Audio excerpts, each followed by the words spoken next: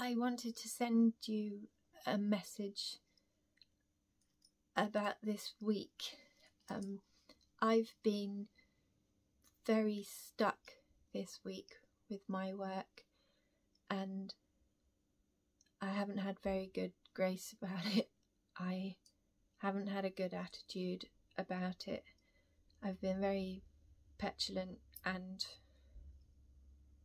stroppy, and it's too hard. I can't do it. It's not fair. No one can help me. My children have had very short shrift from me this week. Heaven help you if you don't say a please at dinner time. My husband has been unceremoniously told that he doesn't do the dishes enough or the laundry, or he doesn't know what food's in the household. And do bear in mind that this is the same husband who has been doing waking nights with our little one for the past 3 years, which is a trump card on any household chore.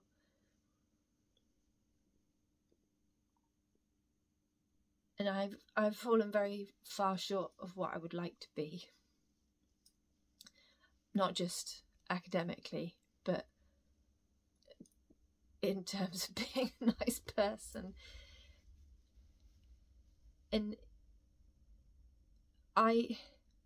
so a long time ago, I was married to a beautiful, kind, elegant man, and we got divorced, and I am deeply ashamed of being a divorcee, like a person out of time. Like, I'm as ashamed about that as somebody in the 50s would be. And we had the world's nicest divorce. We are a 3-part documentary series on Radio 4 about how nice our divorce was. But even as the world's nicest divorce, it was still awful. And that year that we got divorced was shocking and horrible for lots of reasons. There was some, like, a friend of ours decided that I was the guilty party in the divorce. I was the baddie, and tried to organise that all our other friends wouldn't see me anymore. Unfortunately for me, all my other friends were like, that's not what's going on here. But that somebody would think that about me was really scary, especially when they'd known me. And then an aunt wrote to me, an aunt that I don't ever see or really know, wrote to me to tell me how wicked I was for getting divorced.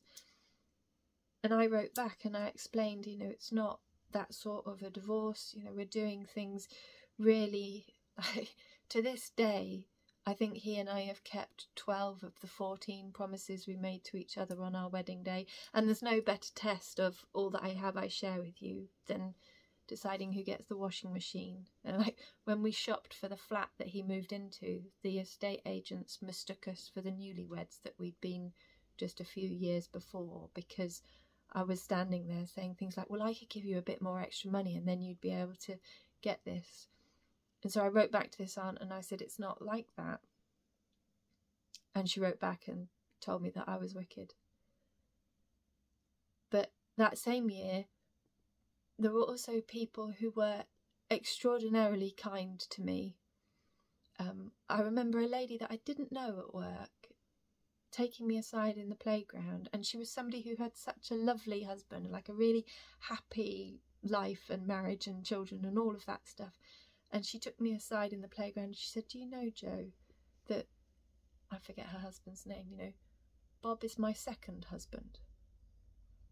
And it was such a small thing to say, but it meant so much to me at the time, because I thought I'd just messed up everything. I just thought I'd failed at everything as I got divorced. And to look at her and go, your second husband.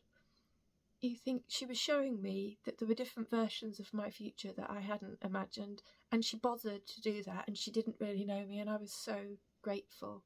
And then for a period of time as I got divorced, I lived in a van. I spent 6 months living in a van, And there was a family who took me in, and they took me in without question, without judgment. They took me as I was, and they were just so kind to me. And I had previously learned that when you're given stuff beyond what you deserve, that's an act of grace. And when the divorce was finalised, I thought, I can't take my maiden name again because I'm not a maid. I don't suit a miss anymore because I've done all of this, and I can't keep his name because it belongs to him and his, his future wife. And I am nameless. And I looked at that year, and of all the horrible things that happened in that year, it was the grace of those people, the shocking acts of unreasonable kindness that people had shown me. That was what I wanted to take from that year. And so my surname is Grace because I chose it, and I chose it to remind myself of that kindness and to act, like when you write a note on the back of your hand to remind yourself of something. It was a name that I was meant to try and live up to. And I've fallen very far short of it this week. And obviously, it's not a name you could ever live up to because it means something very big. But I'm supposed to try, and I have failed this week on all fronts. But as I have failed, you have sent me messages saying, you can do this, Jo. You've commented on my posts saying, we like seeing what you're up to. You've got this. Somebody wrote and said, do you remember when you were stuck and they named the thing that I was stuck with last time? You think, how does anybody remember that? About, this is my work. Why I don't I know I put posts up all the time, but I don't expect you to pay attention to them, and I don't mind if you don't. But somebody bothered to write, and lots of people, random people, have reached out and said, if you want to talk about it, if you need, I've got this strategy. I have had so much support from people online this week. So what I learnt this week is that the grace my name aspires to is there around me all the time. It just doesn't come from me. So thank you very much. And I'm a little bit less stuck now, so hopefully I'll do better at living up to the name next week.